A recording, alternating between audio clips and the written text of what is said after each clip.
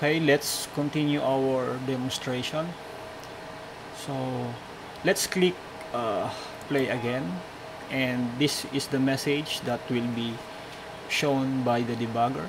So at this point, actually the debugger stops because it cannot proceed with the execution because this address is actually not reachable.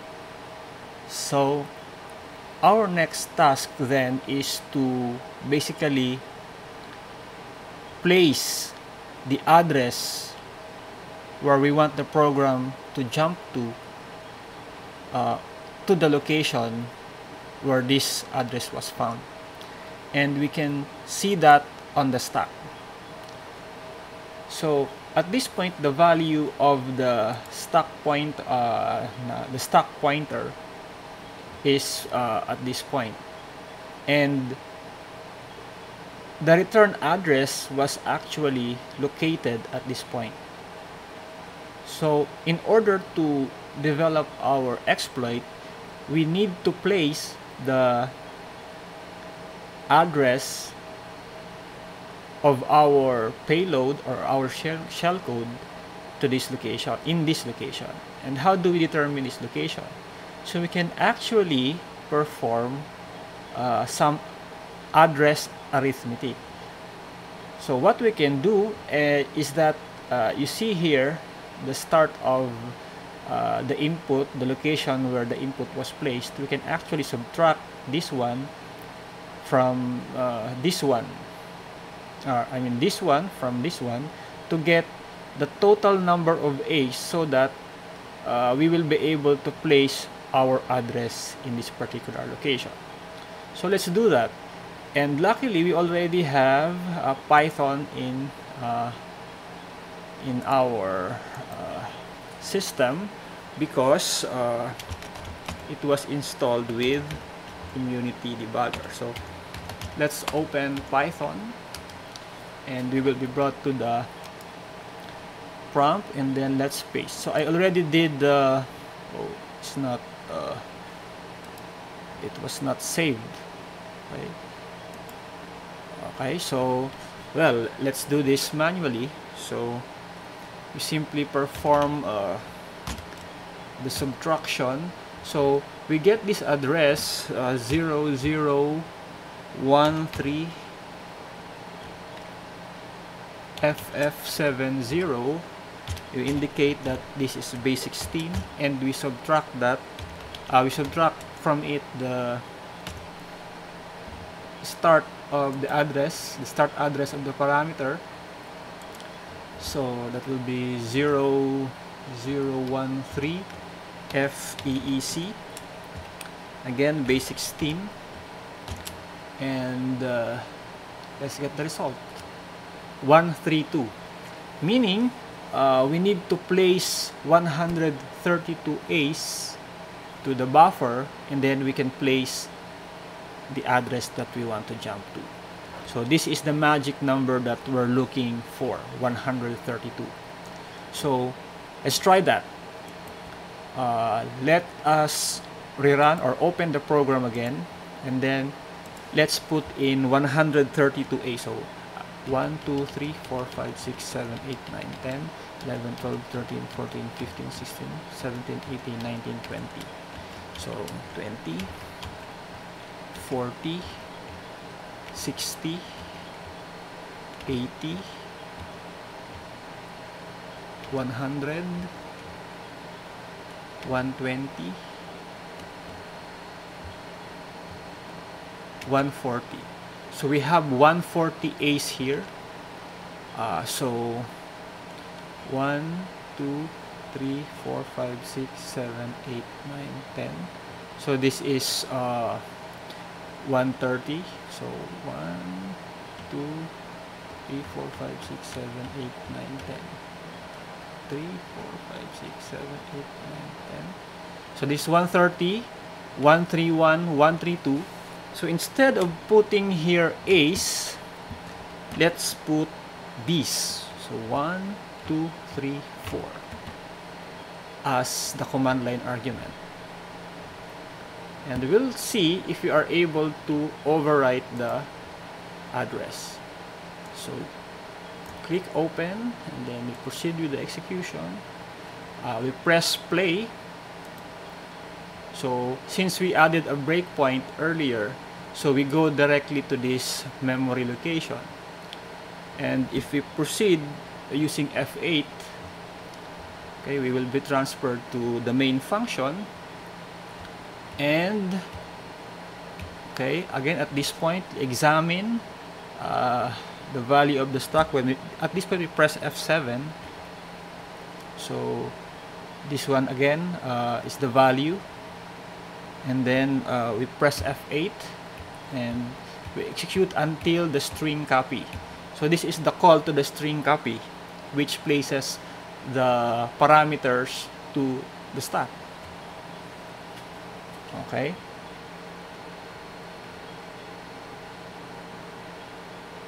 So what do we observe here?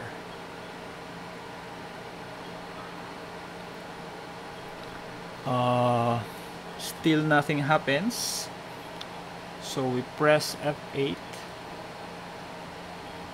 just to get to where the return value is. So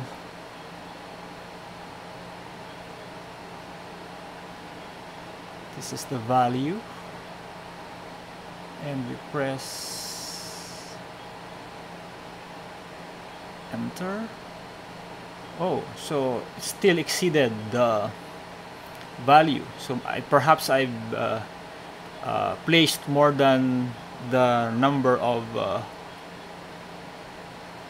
A's. So this will actually fail. So let's do this again. So 1, 2, 3, 4, 5, 6, 7, 8, 9, 10. Control C, Control V. So 20, 40, 60, 80, 100,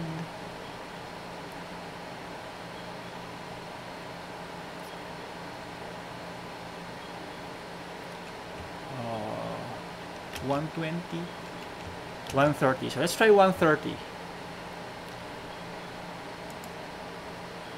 Okay, and then we press F8, or we just simply press play to go directly to the main program or the main function, and then we proceed the execution again, doing the same process. And let's check the stack after the call to the string copy here.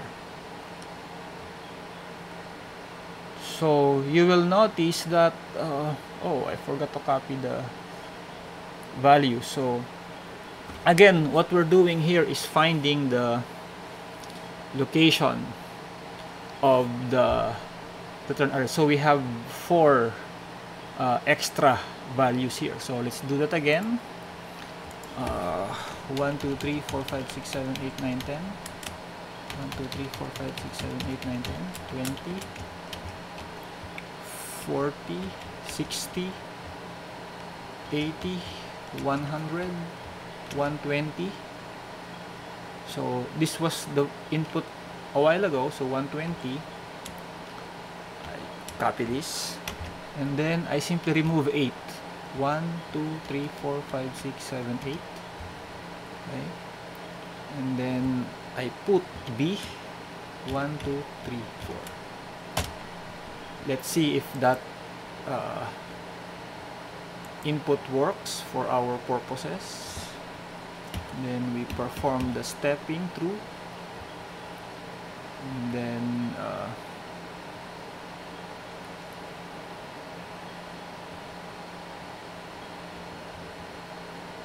so I think we'll continue for this execution, and then we place a breakpoint here because this is where we're interested. Oh no, not that. The next instruction. So F7, F8. So then we put a breakpoint here. So did we overwrite the location? No, but we're near there. So it's a hit and miss operation. So 120, and I put B. So this is 120. So 1, 2, 3, 4. Let's try this input, and then we just press the play button.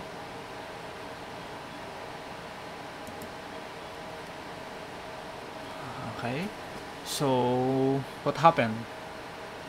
We're still 4, so we need how many A's? 1, 2, 3, 4, 5, 6, 7, 8. So we need to add 8 A's. So that's V. 1, 2, 3, 4. And then we add 8 A's. 1, 2, 3, 4, 5, 6, 7, 8.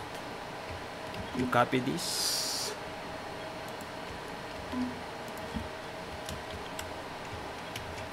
And let's hope for the best that this will hit our target address. So we need one more. We need one more letter B or letter A, 4 A's more to hit this location. So we open the file again, and then we add 4 A's. 1, 2, 3, 4. Control A, Control C. We open that and play again, and there we are in the right track. So we were able to place B here. So let's continue. Our goal is to halt the program with the values 42, 42, 42 being placed in the EIP. So we press F8, F8, F8, F8, F8, F8, F8, and then let's see. There. So at this point, we know that we've successfully overwritten the location with our B's, as you can see here. So when we click play, it will prompt that this address is not readable because this is actually the B's that we placed on the stack. Okay, so that is basically how we found the address in this program, or in this demonstration, via trial and error. So let's now try to use the exploit that we've developed. So instead of doing things manually, let's go over this code. So this code pattern is similar to the exploit used in Linux. So this is the magic number that we've found using the memory address arithmetic that we did earlier. So this has been covered already in the Linux tutorial or discussion. So the payload will basically be will consist of NOP sled, the shellcode, set of paddings, and the return IP. Okay, so this is the example that was the return IP is the address that will be pointing to the stack where the shellcode will execute. So if we look at the code here, the stack, so this is the start of the stack containing our shellcode, or actually the NOP sled. So 0013FEEC and 0013FEEC. So we don't need to change this because it's still the same as the one in the as the one downloaded from the GitHub repository. So we can use this as is, and then let's create the exploit. So we run Python, and then we use exploit. Okay, so it shows here that the exploit, the Python code, was able to generate the exploit code. Okay, so it's here. So We open that in Notepad++. So this will be the